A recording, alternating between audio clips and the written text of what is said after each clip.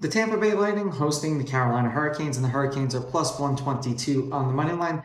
The Lightning are minus 145. The over-under is 6.5 goals. The Hurricanes getting a goal and a half are minus 195, meaning if you bet them that way and they win this game outright, you win. They lose by 1, you win. The Lightning laying a goal and a half are plus 162, meaning if you bet them that way, they must win this game by 2. Carolina is 3-6 against the spread this year.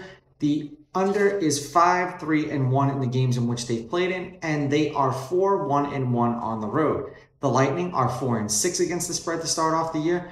The over is 5-4-1 in the games in which they played in, and they are 2-1 at home to start off the year. Head to head, the home team's on a 2-game winning streak. Tampa is 6-4 against Carolina in their last 10. The under is 8-2. The under 6.5 is 8-2. The favorite is 5-5 on the money line, while the underdog getting a goal and a half is 8-2. There have been 7 one-goal games in their last 10 meetings. The last game that they played against each other, Tampa won 4-3 in overtime. The game before that, Carolina won 3-2. The game before that, Carolina won 2-1. The game before that, Tampa won 2-0.